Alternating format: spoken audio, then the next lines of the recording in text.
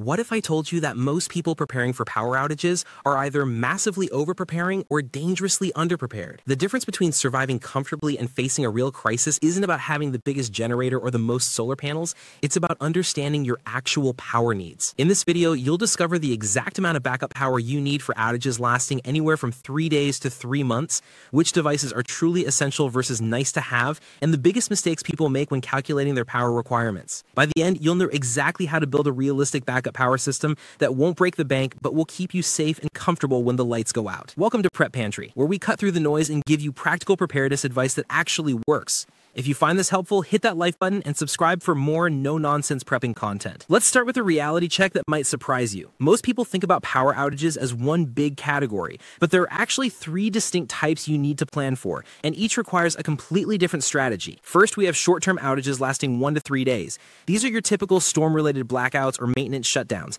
Here's the truth nobody wants to admit. Your biggest enemy during these outages isn't death or survival, it's boredom. The power will come back on, the stores will reopen. Your main job is maintaining sanity and a little comfort while you wait it out. Then there are medium-term outages lasting 1 to 3 weeks.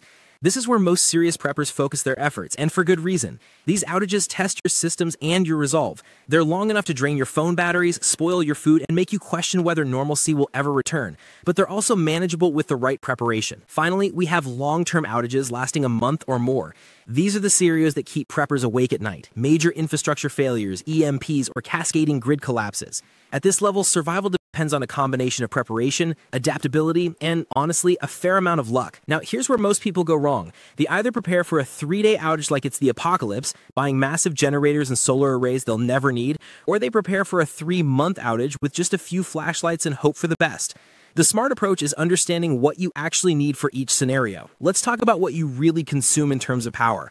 Your full-size refrigerator, the one humming away in your kitchen right now, uses between 1 and 1.5 kilowatt hours every single day. That's massive when you're running on backup power. To put that in perspective, a typical car battery stores about half a kilowatt hour of usable power. Your fridge alone would drain a car battery in less than 12 hours. But here's what's interesting. You don't actually need to keep everything cold. During short outages, you can minimize opening the fridge and use your car's inverter to run it for just 30 minutes every few hours to maintain temperature. For longer outages, you need to completely rethink your approach. The devices that actually keep you alive and functional require surprisingly little power. Your cell phone, about 10 to 15 watt hours per day. A small LED lantern, maybe 5 watt hours for several hours of light.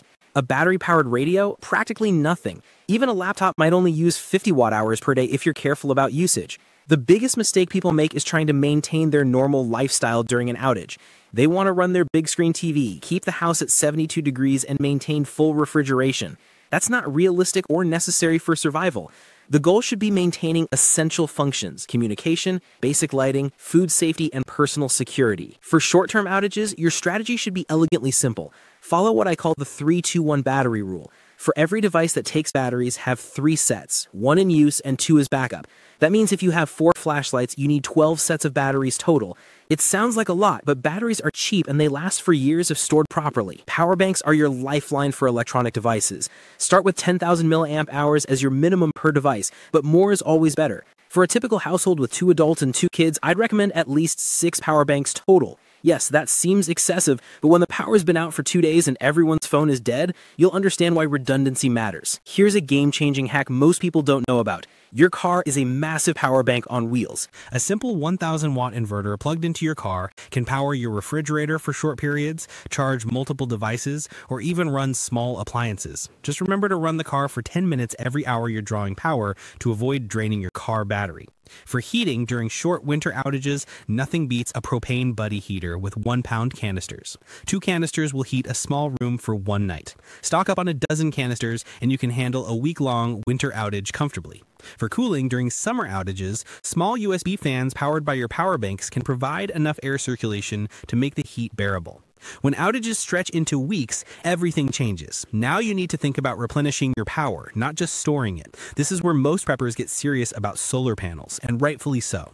The magic number for medium-term preparedness is 2 kilowatt hours of stored power. That's your baseline.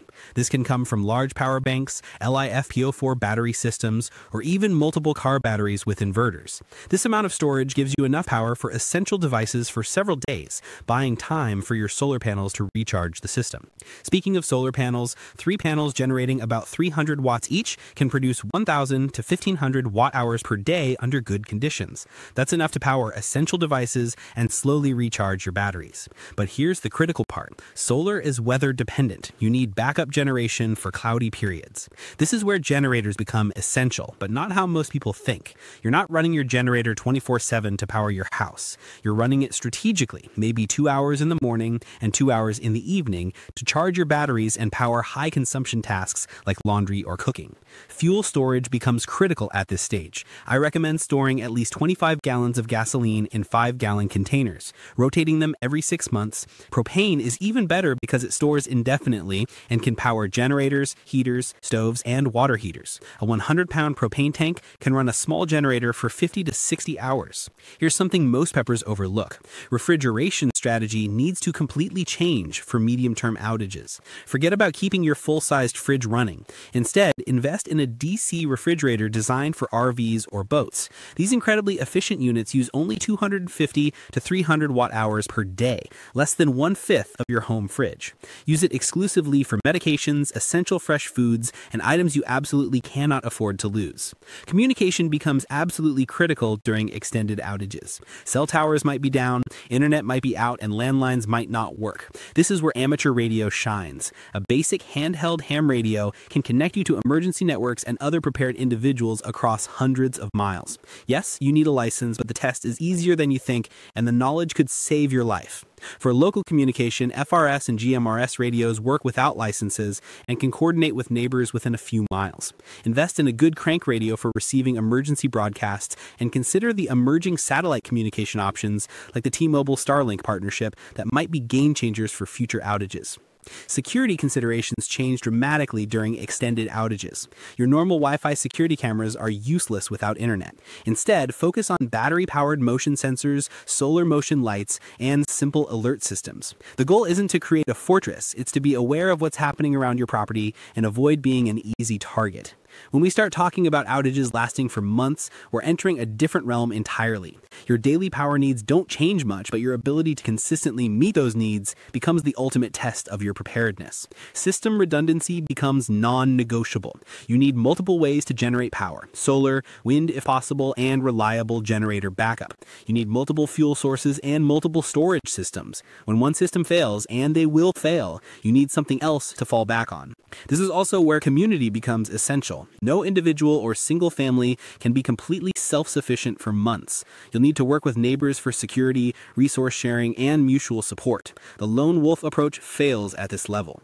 Fuel management becomes an art form during extended outages. You can't just burn through your gasoline reserves in the first month and hope for the best. You need rationing strategies, fuel-efficient equipment, and alternative energy sources. Wood-burning stoves, alcohol fuel systems, even biogas generation might become necessary.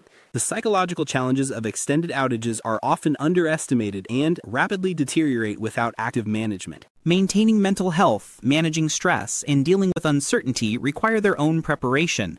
Entertainment, education, and social interaction become survival necessities, not luxuries. Now let's build your practical action plan. Start by conducting an honest assessment of your daily power needs. Make a list of every device you consider essential. Look up its power consumption and calculate your total daily requirement. Most people are shocked to discover they need far less power than they imagined. For building your supplies, start small and expand over time. Begin with basic battery backup for your essential devices. Add power banks and a few solar panels. Gradually work up to larger battery systems and generator backup. This approach spreads the cost over time and lets you test systems before depending on them. Testing and rotation are absolutely critical. Your carefully stored gasoline is worthless if it's turned to varnish. Your backup batteries are useless if they're dead when you need them. Schedule monthly testing of all systems and quarterly rotation of stored fuel and batteries. For serious preppers ready to take things to the next level, communication power requirements deserve special attention. A basic ham radio setup might only need 100 watt-hours per day, but a high-powered base station could need 10 times that. Plan your power budget accordingly. Security systems on backup power require careful selection. Choose cameras and sensors designed for low power operation. Motion-activated systems are far more efficient than constantly recording cameras. Consider hardwired systems that don't depend on Wi-Fi or internet connectivity. Heating and cooling on backup power is always a compromise. Propane heaters are incredibly efficient and don't strain your electrical system. For cooling, accept that you're not going to maintain 72 degrees in August. Focus on air circulation with efficient fans and cooling strategies like damp towels and cold water. Looking toward the future, keep an eye on emerging technologies. Satellite communication systems are becoming more affordable and accessible. Battery technology continues to improve with better energy density and longer lifespans. Solar panel efficiency keeps increasing while costs decrease. But technology isn't everything. The most important aspect of power preparedness is scalability. Start with what you can afford and gradually build your capabilities. A basic battery and solar setup is infinitely better than no backup power at all. Community cooperation strategies become increasingly important as outages extend. Consider forming a neighborhood preparedness group. Share resources, coordinate security, and pool knowledge. A group of prepared neighbors is far more resilient than individual families trying to go it alone. Remember, the goal isn't to maintain your normal lifestyle during a power outage. The goal is to maintain essential functions safely and comfortably until power is restored. Focus on communication, basic lighting, food safety, security, and heating or cooling. Everything else is luxury. Start your preparation today, even if it's just buying an extra set of batteries or a small power bank. Test your systems regularly, rotate your supplies, and gradually expand your capabilities. When the lights go out, you'll be glad you took the time to prepare properly. The most expensive backup power system is the one you don't have when you need it. But the most useless backup power system is the one that's so complex or expensive that you never actually build it. Find the balance that works for your situation, your budget, and your risk tolerance. Power outages are inevitable. Your response to them doesn't have to be improvised. With proper planning, appropriate equipment, and regular testing, you can turn a potentially stressful situation into a manageable inconvenience. The key is starting now, building gradually, and focusing on what actually matters for survival and comfort. Remember, preparedness isn't about doomsday scenarios. It's about ensuring comfort, safety, and peace of mind for you and your loved ones, no matter what comes your way. That's your complete guide to backup power preparedness. If this helped clarify how much backup power you really need, smash that like button and let me know in the comments what your biggest power preparedness challenge is. Subscribe to Prep Pantry for more practical prepping advice that won't break your budget, and I'll see you in the next video where we'll dive into food storage strategies that actually work in the real world.